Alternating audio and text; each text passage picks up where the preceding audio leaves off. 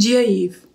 From everyone here at the Embassy of Ireland in Vilnius, I wish a very happy St. Patrick's Day to our Irish community and all friends of Ireland in this year in which we mark 100 years of Ireland in the world.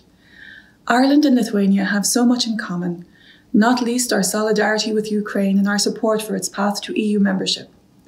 On this, our National Day, we stand with Ukraine.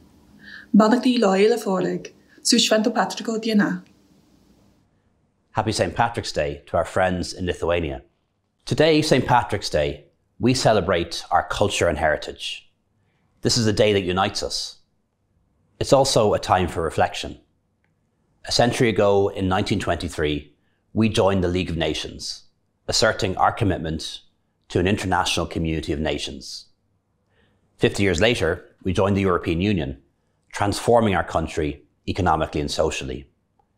And 25 years ago, the seminal Good Friday Agreement unlocked the gates to peace on our island. Today we mark St. Patrick's Day by reasserting our commitment to inclusion, to freedom, to democratic values, and to true reconciliation. Lá Éile Pádraig faoi thunas agus faoi chéad chun díobh go léir.